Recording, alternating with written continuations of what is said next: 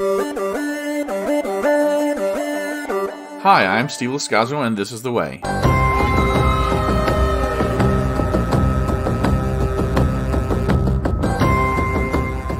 Welcome to the January 2024 This is The Way podcast, Star Wars News Update. The Mandalorian and Grogu movie is coming. I'm pretty sure if you're a fan, you've probably already heard, but Star Wars and Lucasfilm announced on January 9th that a movie will go into production this year featuring Din Djarin and Grogu. That's right, not a season 4 of The Mandalorian, a movie. Jon Favreau will direct, and Favs Filoni and Kathleen Kennedy will executive produce. Now, no mention of Rick Famuyiwa, who joined the executive producing team for the Favreau-led show during Season 3 on Disney+. There's no mention of a writer yet. I think we can assume it will be Favreau, considering how all the credits of the show have been trending. And this is not Filoni's movie being handed to Favreau. That movie that's supposed to tie in the Mandoverse or whatever, that's a separate thing. Now, I'm starting to have a lot of questions. So will it be light on Rebels cameos because there's this other movie that might be coming? Will we revisit characters or locales from just the show? Or will it tie into Return of the Jedi characters, planets, storylines that were only mentioned in passing in the original trilogy? How deep will Favreau go? Now, again, this may not be Filoni's movie, but it may also have something to do with setting up the New Republic's fight against Thrawn that has been building in both The Mandalorian and in the first season of the Ahsoka show. Questions? More questions? I mean, it could, however, be something completely different. This could be a standalone adventure, but something tells me if they're going to go to the well, they're going to come back carrying the same water we're used to drinking. There isn't a release date yet as of the recording of this podcast, and this also doesn't mean there's not going to be another season of the show. There could still be a season 4 of The Mandalorian, according to Deadline. But movies and shows get announced and then fall through a Lucasfilm at a surprising and alarming rate, don't they? Everything's going to be all right, kid.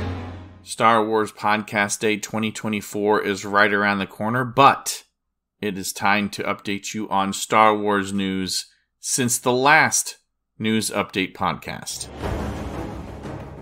The Favreau-led movie isn't the only thing announced by Disney, Lucasfilm, and StarWars.com earlier this month. Ahsoka Season 2 officially got an announcement as having a green light. Filoni drew or sketched a scene of Ahsoka and Sabine standing on the same impossibly outstretched arm and hand of the Father that Baylan Skoll stood on in the epilogue of the Ahsoka Season 1. The question at this point is whether the hinted at Filoni movie that's supposed to tie in everything, is that going to be the conclusion of Ahsoka's story? Since it looks like Season 2 is going to continue the story from Season 1. Filoni's supposedly still planning on that movie to wrap up the Disney Plus storylines. But since we don't hear about Ahsoka in other Star Wars media after this point, this is the latest that we've heard about Ahsoka. Does this mean that she doesn't make it out of her own show? The Ahsoka first season is the latest in the timeline that we have seen her. Rhino, Rey hears her voice among the chorus of Jedi in Rise of Skywalker, but does that mean she's dead? And what does dead even mean in Star Wars anyway, right? There are many things we are going to have our eye on, including The Bad Batch. Season 3 has a release date. February 21st, we'll see 3 episodes available, and then I'm guessing that they're going to come out weekly. The episode titles have appeared on the internet, and there are only 15 listed instead of the previous seasons with 16. Now, I don't know how many hours that will translate to, but if you have 15 episodes and you start with 3 on February 21st, that works out to the finale streaming on May 1st, which is the week of May the 4th. It'll have been 3 years, 3 seasons, 3 years, and 47 episodes if you have 15 since the May the 4th, 2021 debut of the show. 47 episodes, and A New Hope debuted 47 years ago. Nice little harmony in that. Echoes, I think George Lucas said. Or, no, it rhymes. That's what he said. Here are those episode titles. So, February 21st, you'll see Confined, Paths Unknown, and Shadows of Tantus. Then the next week will be A Different Approach, The Return, Infiltration, Extraction, Bad Territory, and then we're going to be into the second half of the season with The Harbinger, Identity Crisis, Point of No Return, Juggernaut, Into the Breach, Flash Strike, and the finale, The Cavalry Has Arrived. That is Wrecker's line from the Season 7 episode of The Clone Wars. I think that's the first time that we really see Clone Force 99. So I wonder, does that finale title hint at more heartbreak for people who love the characters of Clone Force 99? The cavalry has arrived! As a matter of housekeeping, remember, I don't have Disney Plus right now, but I will towards the end. Maybe, I don't know, I might just subscribe for a month and binge watch most of the episodes, all at the same time, and that way I can do a first half of the season and then a second half in about the same time. People are going to either be watching the show or not watching the show. But I've never done an episode by episode for The Bad Batch or animated shows anyways. That's not true. I did do kind of an episode by episode for Star Wars Vision Season 1. I did not for Season 2. But without having a subscription to Disney Plus, I don't really see any reason to continue to do a weekly show for The Bad Batch. I think everyone will be fine if I continue to do the first half, second half of the season and just release those pretty closely to each other, since I'll only have the subscription for a month or at 2 at max, because there's really no reason. I'll get it around May the 4th or around the end of the series, and then I'll have it for a short time, and that'll be fine. There's no new content coming out other than The Bad Batch here early. And when we hear of the other shows, like The Acolyte and Skeleton Crew, when those will debut, I'll make decisions when those are presented. Moving on to Star Wars gamers news. If card gaming is your thing, there's something coming in February that might interest you. StarWarsNews.net describes this game as a cooperative card game. Star Wars Timeline Twist. Zygomatic is producing it as a subsidiary of Asmodee Games, and there's a game called Timeline Twist where you get a random assortment of cards with historic events, real-life historic events, and then you have to put those in chronological order and make strategic discards and stuff like that. It sounds like this game will do the same for events, but with the Star Wars universe and the Star Wars timeline. And the Asmodee store lists the release date for this game as February 16th. We can wait. Collectors. Hasbro has more Vintage Collection and Black Series products available. I'll start with the pre-orders for the Vintage Collection Luke Skywalker X-Wing A New Hope Pilot Edition. 3 3/4 or 9.5 centimeter New Hope Pilot Luke with the orange jumpsuit. The accessories look to be the Red 5 helmet and a blaster pistol, and that'll go for around $17 US. It's available for pre-order, and it will ship around August of this year. Might be a nice little addition. Luke Skywalker, X-Wing pilot, it's a good character to have. You think? Next, I'll mention the Vintage Collection Clone Commander Rex Braca mission. also shipping in August and available for pre-order now. That's when Rex took the Bad Batch to get their inhibitor chips removed in the Bad Batch Season 1. His armor has tally marks on it, and it comes with removable helmet and 2 blaster pistols, also for $17. More vintage collection items, a Mandalorian Mines of Mandalore edition, and a separate Grogu figure. So you have to pay $16.99 for each of them, not for both of them in the same thing. Both from Season 3, both available for pre-order, and both with July 2024 shipping windows. The Mando is a 3 3/4 inch with a blaster, knife, and an ignited dartsaber. Grogu is not 3 3/4 inches, but he is 3 3/4 inch scale. So he's going to be much smaller. And the little green guy comes with 4 accessories, but from the package, it looks like it comes with a mail shirt, but not one that he can wear. It's just like a prop. And then he's got his pram on a clear plastic stand, so it looks like the pram is floating. But then there are pieces where it can look like the pram is closed, completely open, or partially open. So you get the character, the shirt, and then the other 3 accessories are ways to show the pram in 3 different states. So you can't use all those accessories at the same time. But it's only $17.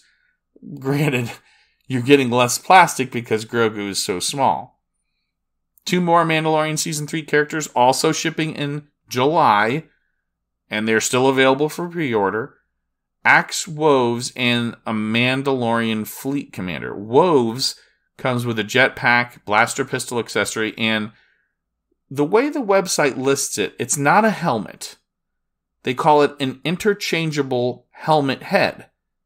That's for $17, Axe Woves. And then the unnamed Mandalorian Fleet Commander has only 2 accessories, the interchangeable helmet head and a blaster pistol.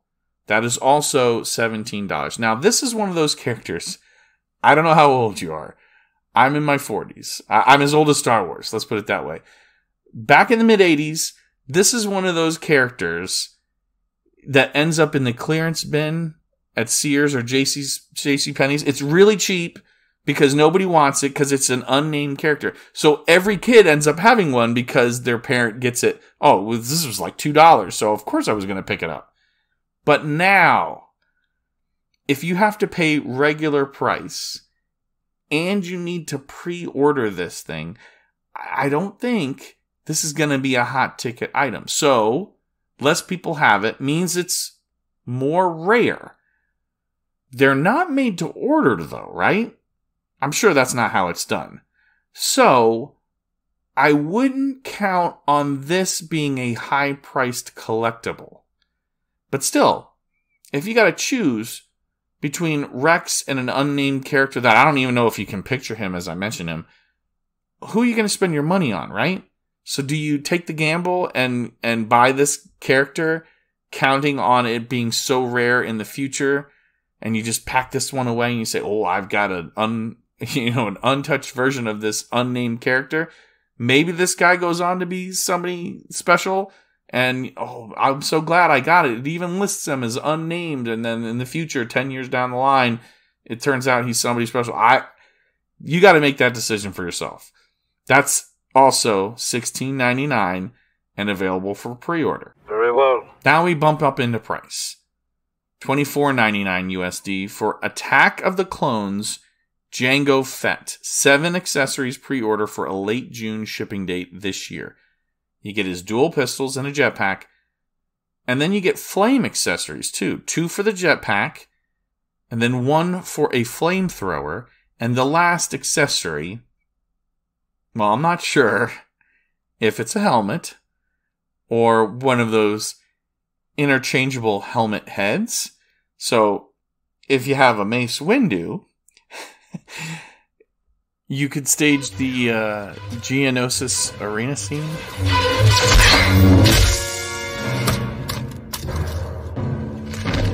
There are 2 6-inch Black Series Edition characters that are also $24.99 USD. First, the Ahsoka series Lars Mikkelsen modeled Grand Admiral Thrawn. There's just one accessory, a blaster pistol. It's available for pre-order, but if you look at the Hasbro Pulse site, it doesn't ship until January of 2025. You can get a Phase 1 Clone Trooper much sooner for that same price. 6-inch figure, modeled on Temuera Morrison's portrayal of Jango Fett and the Clone Troopers as they appear in the Attack of the Clones. So Phase 1, it's a stark white trooper outfit. That's before any of the clones showed any signs of individuality. So you can call this figure whoever you want. I mean, you could call it Rex. You can call it any of them. I guess just not the Bad Batch, I suppose. It comes with a removable helmet, not a helmet interchangeable head, and 2 blasters, and that ships in June of this year. Then we get another price jump. Black Series 6-inch, the Phantom Menace Edition, Droideka. I read the site. It says movie accurate deco. It looks good. And then first of its kind, unique droid form factor. You can pose it standing as it would on the legs, and then, when the shield is up, there's no shield or clear plastic thing. You're going to have to handle that yourself. So you can pose it as it's standing firing, or you can kind of transformer it down to a globe rolling form. $33.99 USD, ships in July. Now, I checked the site. It doesn't show it completely folded into a globe. That's intentional, I think. I don't think it gets into a little ball. I don't think it can roll like the Droidekas. I think that's a mistake. I think they should have made it so that it can completely roll into a ball. It doesn't have to be a solid ball, but I think they should have made it so that you could roll it around the floor. I mean, unless you're an adult and you're not actually even going to take it out of the box, right? I mean, but if you want your kid to play with the Droidekas, you got to make it roll, right? Spend that extra money in product development and get that thing to transform down into a ball, Hasbro. Come on. Even though it doesn't, I mean, I checked the website out. I still think I gotta get this. It's demanded by the gods, it is! The biggest price, though, listed for new listed Star Wars items on the Hasbro Pulse website is $50, but it's a 2-character, 2-package, 9-accessory set from the Ahsoka series. No, sorry. It's from the Rebels series. Actually, it's a vintage collection Chopper and Sabine Wren, and they ship in October. It says pre-order until February 14th, so Valentine's Day. I don't really know for sure what that means when it says pre-order by February 14th. So I think the characters will still be available, but maybe, the shipping, it's not shipping until October, but a pre-order ends in February. So I still think you could pre-order it if they were still available, but I think, act fast if you want to have them for sure. I mean, absolutely. And you probably need to get that order in. But since the site shows these in different packages, maybe it's just the bundle that is going away and not the characters. Maybe then you will have to purchase them separately. Right now it's $50 for the 2-character and 2 packages. Chopper's got an interchangeable radar dish and then 2 Lothcats as his accessories, which doesn't make a lot of sense, but I guess if you want to make them $24.99, you got to give people something else, right?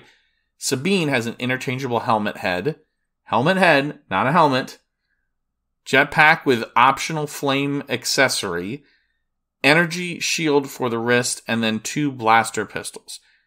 And again, these are Rebels versions. She doesn't have Ezra's lightsaber yet. And again, $50 if you can afford it. But they won't get to you until the fall. Just one more thing. This is when we talk Disney Parks news. It's not really news. I mean, it's been out for a couple months, I guess. But I went looking for something to put here in this podcast episode. And I saw a mention about the season of The Force that is supposedly returning to Disneyland for the first time since 2015. Never been to Disneyland, so I can't tell you for sure. But it says April 5th through June 2nd of this year, the park will... It's kind of like an extension of the Disneyland After Dark Star Wars nights. I've seen parts of when Disneyland does something for Star Wars and May the 4th, and it kind of looks like it's just kind of an extension that grew out of the popularity of so few events. So the After Dark Star Wars nights are supposedly April 16th, 18th, 23rd, 25th, 30th, and then May 2nd, 7th, and 9th. I assume that means that the Saturday, May the 4th thing is its own thing. It's probably both the best and the worst day to try to visit the park, if you ask me. But I'm not 100% sure. Again, I'm from Disney World, the Disney World area, but I imagine that this Season of the Force thing is kind of like Epcot Food and Wine or the Garden Festivals, if you are familiar with that. And if you're a Floridian and you've been to the park, you know what I'm talking about. So I think this Season of the Force is kind of like Disneyland's version of a Star Wars event. So it's coming in April through June. And during the event in Disneyland, there are things like there's a hyperspace mountain overlay that we don't get because the Magic Kingdom doesn't do... That's not where Galaxy's Edge is, right? It's at Hollywood Studios. But there'll be special foods available. And from time to time, if you go to Galaxy's Edge in Hollywood Studios, there are foods, and sometimes there's special ones. But I also think that there'll be rare characters walking around at Disneyland's Batuu. And there's going to be the new Star Tours scenes that we previously announced were coming, the ones that are going to come from Ahsoka. And apparently, in Disneyland, there's also going to be some Star Wars-themed fireworks. Remember, Disney doesn't like to, non-theme things.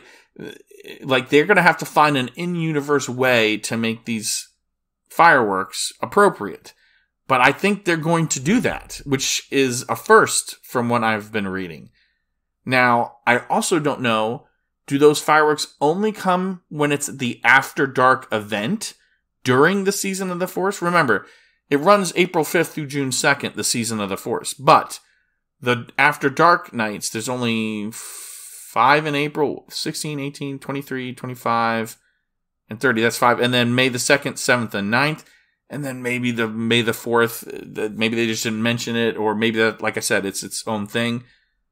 But if you're planning on going and you live in that area or you're making a trip out there, make sure you check. Don't just take my word for it, because those After Dark days, those are special ticketed events. That means, and if you're from Florida, it means you have to buy an extra ticket, like if you're going to the Halloween or Christmas after-hours stuff at Magic Kingdom. I think we can let him off with a warning this time. Okay, if you think I've missed something or disagree with me, send email. thisisthewaypodcast@gmail.com.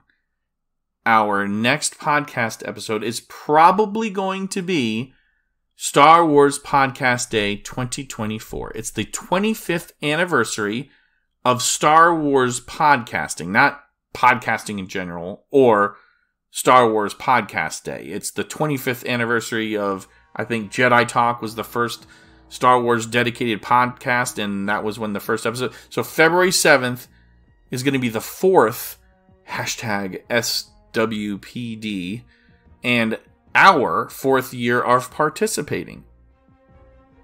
How else can you interact with me and this show? All our links can be found in one place. linktr.ee/thisisthewaypod. Again, thisisthewaypodcast@gmail.com. Best way to contact me. It's the most sure way that I will see what you write. You can contact me through Facebook, through X, Twitter, Instagram. You can, but it's less likely that I check those. I check the Gmail much more often than I check those other things. Thank you so much for joining me, your host, Steve Lascalza, for This Is The Way Podcast's January 2024 Star Wars News Update Podcast. Until next time, I'm Steve Lascazzo. May the Force be with you always.